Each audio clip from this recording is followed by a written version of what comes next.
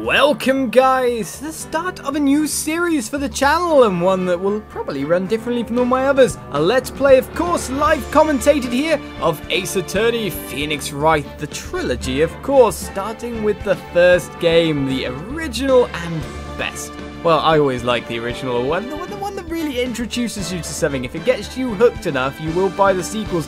And man, there has been many Ace Attorney sequels. There's been spin-offs, there's been Apollo Justices, there's been Miles Edgeworth games. And to be honest, I've got a fair few of them myself. I very much enjoy them. There's not much chance for people outside of Japan to kind of have these visual novel games or give them a go. But Phoenix Wright has managed to, well, come across very well to a Western audience. So with that said, we're going to start a let's play of it. Now this is more of a story type game, so it's more me reading you a story. We'll have to, well, work out truths, work out lies, contradictions and statements and all that jazz as we go forward. But as I click on All Rise and we see ourselves the free games we have on offer in the trilogy collection here, Trials and Tribulations, we got Justice for All, and of course the original one, including being able to play it in their Japanese version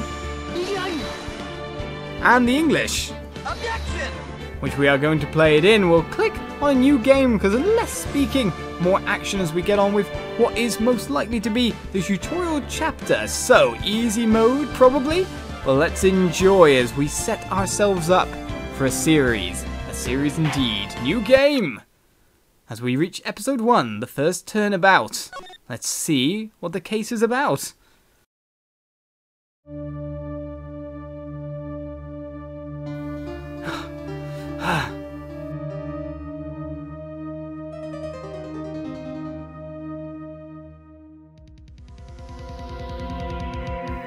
Damn it! Why me? I can't get caught. Not like this! I've got to find someone to pin this on. Someone like him. I'll make it look like he did it.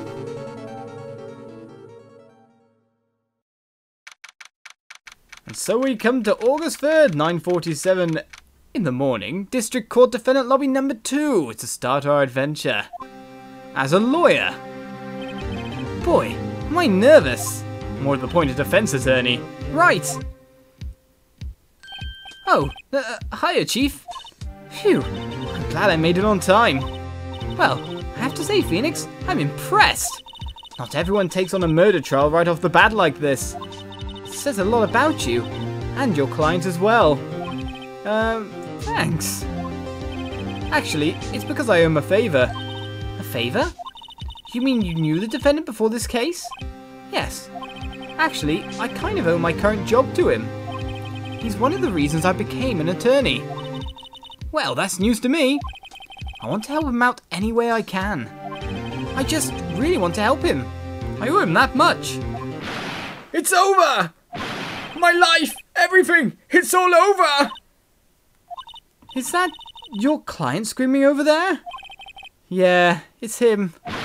Death! Despair! Oh! I'm gonna do it! I'm gonna die! It sounds like he wants to die. Yeah. Nick! Hey. Hey there, Larry. Dude, I'm so guilty. Tell them I'm guilty. Give me the death sentence. I ain't afraid to die. What? What's wrong, Larry? Oh, it's all over. I'm finished. I can't live in a world without her. I can't. Who took her away from me, Nick? Who did this? Nah, Nick, you gotta tell me. Who took my baby away? The person responsible for your girlfriend's death? The newspapers say it was you. My name is Phoenix Wright. Here's the story. My first case is a fairly simple one, except it's a murder trial, which doesn't seem that simple to me. A young woman was killed in her apartment. The guy they arrested was the unlucky sap dating her. Larry Butz, my best friend since grade school. Our school had a saying, when something smells, it's usually the butts. In the 23 years I've known him, it's usually been true. He has a knack for getting himself in trouble. One thing I can say, though, it's usually not his fault. He just has terrible luck. But I know better than anyone that he's a good guy at heart. That's and I owe him one, which is why I took the case, to clear his name. And that's just what I'm going to do. Okay, August 3rd, we moved on a little bit time-wise to District Court, Courtroom number 2. This court is now in session. And time to put on the old man voice. Court is now in session for the trial of Mr. Larry Butz. The prosecution is ready, Your Honor.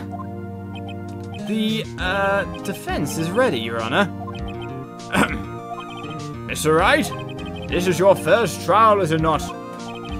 Yes, Your Honor. I'm, a little nervous. Your conduct during this trial will decide the fate of your client. Murder is a serious charge. For your client's sake, I hope you can control your nerves. Thank you, Your Honor. Mr. Wright, given the circumstances, I think we should have a test to ascertain your readiness. Yes, Your Honor. Hands shaking, eyesight fading. The test will consist of a few simple questions. Answer them clearly and concisely. Please state the name of the defendant in this case, which would of course be Mr. Phoenix Wright. No, it's Larry Butz. The defendant? Well, that's Larry Butz, Your Honor. Correct. Just keep your wits about you and you'll do fine. Next question. This is a murder trial. Tell me, what's the victim's name? Phew, I know this one. Glad I read the case report cover to cover so many times. I think he's hinting at us here. It's... Wait. Uh-oh! No way! I forgot! I'm drawing a total blank here! Phoenix, are you absolutely sure you're up to this? You don't even know the victim's name? Oh, the victim? Of course I know the victim's name. I, just forgot temporarily. I think I feel a migraine coming on. Look, the victim's name is listed in the court record. Just touch the court record button to check it at any time, okay? Well, maybe we should. Right then, the court record comes up and we've got ourselves the attorney's badge and the Cindy's autopsy report, which I think instantly tells us our victim's name, but we got the attorney's badge here. No one would believe I was a defense attorney if I didn't carry this. Okay then, I'm pretty sure that could be easily forged, but still. And then moving on, we got Cindy's autopsy report. Time of death was, American date structure, so it's 31st of the 7th in mine, so 31st of July, is that? 4 p.m. to 5 p.m. Somewhere between that time frame. Cause of death, loss of blood due to blunt trauma. Okay then, so we learnt a lot there, and it's Cindy we're looking for as the name. Remember to check it often. Do it for me, please. I'm begging you. Mr. Wright, who is the victim in this case? Well, it's not Mia Fey, it's not Cinder Block, it's Cindy Stone, but I see what you're going with that one. The victim's name is Cindy Stone. Correct. Now tell me, what was the cause of death? Well, we learned that one as well. She died because she was poisoned, hit with a blunt object, or strangled. Well, we know that. Also, from the flashback we saw at the start to set the scene. She was struck once by a blunt object. Only once? Ooh, that must have been a big strike. Correct. You've answered all my questions. I see no reason why we shouldn't proceed. You seem much more relaxed, Mr. Wright. Good for you. Thank you, Your Honor. Because I don't feel relaxed, that's for sure. Well then. First, a question for the prosecution. Mr. Payne? Yes, Your Honor. As Mr. Wright just told us, the victim was struck with a blunt object. Would you explain to the court just what that object was? The murder weapon was this statue of the thinker. It was found lying on the floor next to the victim. I see. The court accepts it into evidence. Okay, the statue is added to the court record. We have ourselves more evidence. It's the weapon. Right. Be sure to pay attention to any evidence added during the trial. That evidence is the only ammunition you have in court. Touch the court record button to check the court record frequently. Do you want us to check this, do you? Right then. We find a statue in the shape of the thinker. It's rather heavy. Weapon submitted as evidence by Prosecutor Payne. Nice name. Mr. Payne, the prosecution may call its first witness. The prosecution calls the defendant, Mr. Butz, to the stand. Chief, what do I do now? Pay attention. Don't want to miss any information that might help your client's case. You'll get your chance to respond to the prosecution later, so be ready. Let's just hope he doesn't say anything. Unfortunate. Indeed, he probably will. Uh-oh. Larry gets excited easily. This could be bad. Here he goes with another death and despair diatribe.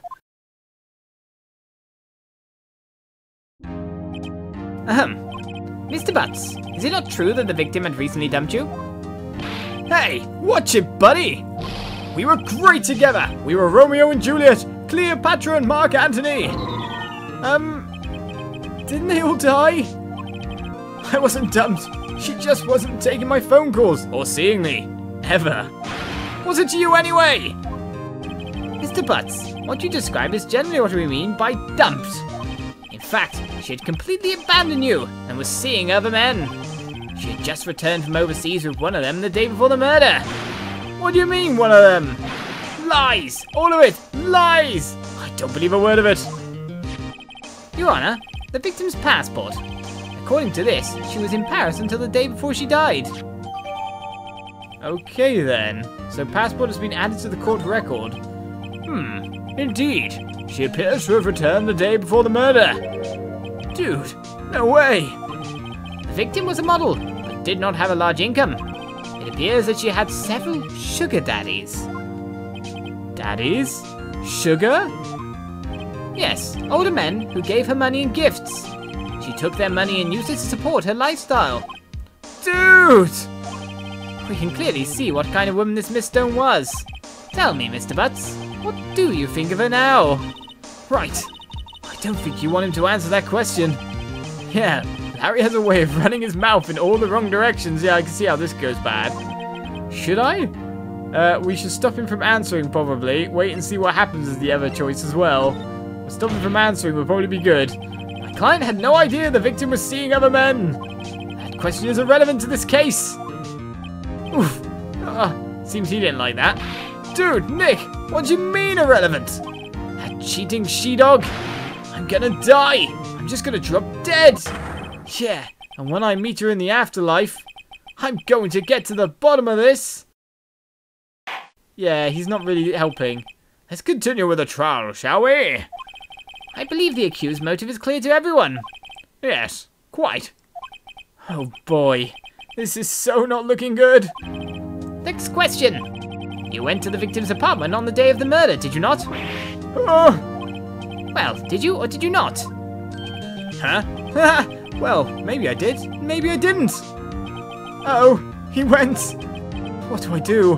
Right, at this point in time, stopping him answering doesn't really seem to be working very well. Have him answer honestly probably isn't a bad idea, but while we're here, maybe we should check the court record and check out the passport. So we got the victim apparently arrived home from Paris on the 30th of July. But look at the day before the murder. It's July, isn't it? I'm really bad with dates. But apart from that, we got all that kind of stuff. So we're getting ourselves a little bit of information here, but we'll have him answer honestly, I think, here. I know. I'll send him a signal. Tell the truth. Yeah, I was there. I went. Order! Well, Mr. Butz. Dude, chill. She wasn't home, man. So, like, I didn't see her. Your Honor, the defendant is lying and he's got a high voice after all, so I've been giving him a quite stereotypically good voice then. Lying? The prosecution would like to call a witness who can prove Mr. Butz is lying. Well, that simplifies matters. Who is your witness? The man who found the victim's body, just before making the gruesome discovery. He saw the defendant fleeing the scene of the crime. Order! Order in the court. Mr. Payne, the prosecution may call its witness. Yes, Your Honor. This is bad. On the day of the murder, my witness was selling newspapers in the victim's building. Please bring Mr. Frank Sawit to the stand. Oh, I see the pun in the name there. Mr. Sawit, you sell newspaper subscriptions, is this correct? Oh yes, newspapers, yes. Mr. Sawit, You may proceed with your testimony. Please tell the court what you saw on the day of the murder. Okay, and our first witness testimony comes to light. Pay attention, everyone. I was going door to door, selling subscriptions when I saw a man fleeing an apartment. I thought he must be in a hurry because he left the door half open behind him. Thinking it strange, I looked inside the apartment. Then I saw her lying there, a woman, not moving, dead. I quailed in fright and found myself unable to go inside. I thought to call the police immediately. However, the phone in her apartment wasn't working. I went to a nearby park and found a public phone. I remember the time exactly. It was 1 p.m. The man who ran was, without a doubt, the defendant sitting right over there. Well, that's conjecture at the end, but still. And I hope you guys saw the quite blaring contradiction there. Larry, why didn't you tell the truth? I can't defend you against a testimony like that. Incidentally, why wasn't the victim in the phone in the victim's apartment? Why wasn't the victim working? Yeah, the phone in the victim's apartment working. Your Honor, at the time of the murder, there was a blackout in the building. Aren't phones supposed to work during a blackout? Yes, Your Honor. However, some cordless phones do not function normally. The phone that Mr. Soward used was one of those. Your Honor, I have a record of the blackout for your perusal. Okay, so we've got a blackout record as well added to the court record. Now, Mr. Wright. Yes, yes, Your Honor. You may begin your cross-examination. Cross-examination, Your Honor? Alright, Wright, this is it. The real deal. What exactly am I supposed to do? Why, you exposed the lies in the testimony the witness just gave. Lies? What? He was lying? Your client is innocent, right? Then that witness must have lied in his testimony. Or is your client really guilty? How do I prove he's not?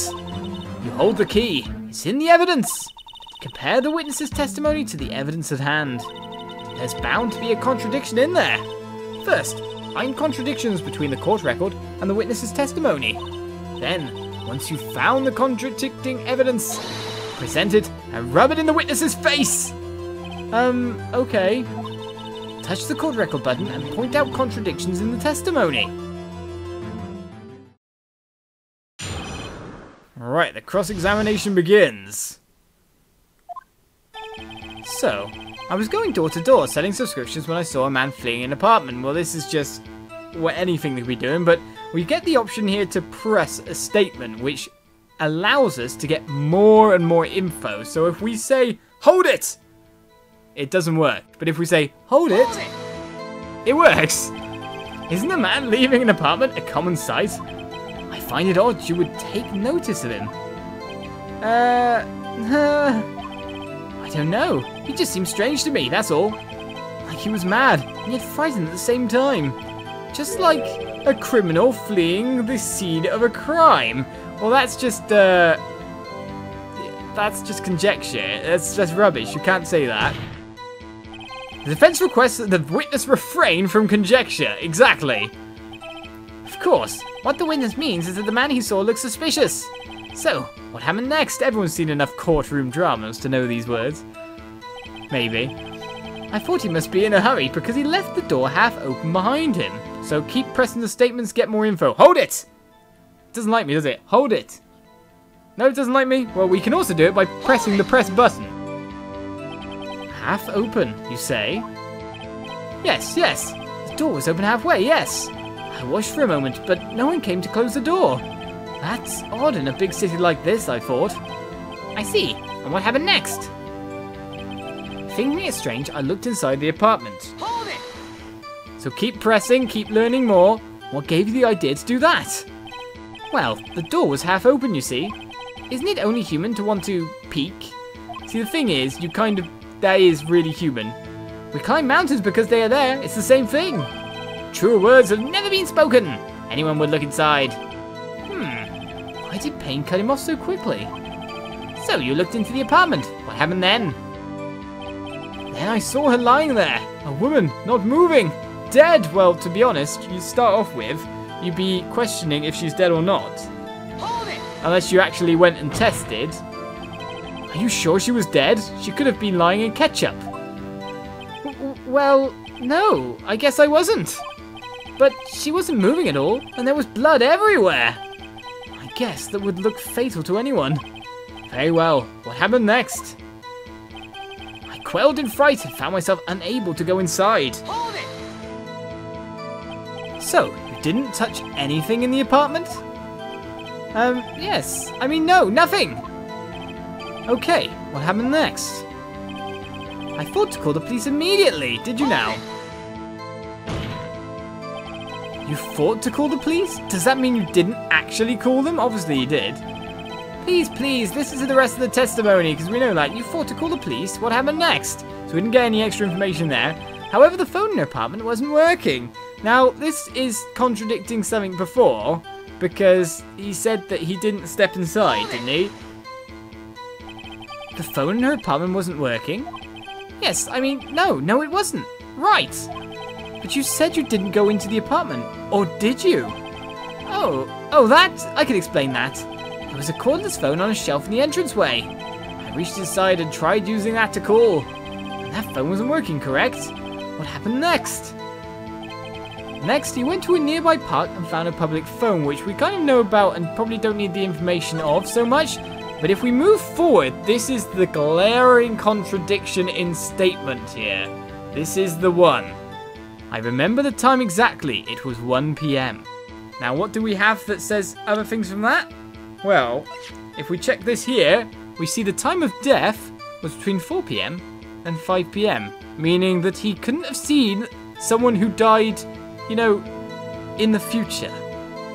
So with that said, we look to present this statement and see how we can get the witness here on the ropes. The witness that we know is very much tied to the crime. Indeed, but for now, I bid you farewell for this episode and say, well, we're going to be doing this on episodic nature. We might be doing chapters and then having breaks and doing other chapters in between other Let's Plays, but I hope you enjoy, and I hope you join me for more Phoenix Wright in the future. Please like and share around if you're a Phoenix Wright fan or a fan of the channel as a whole, as we get going with a new, brilliant Nintendo franchise series from Capcom, and I'll see you around for more in the future.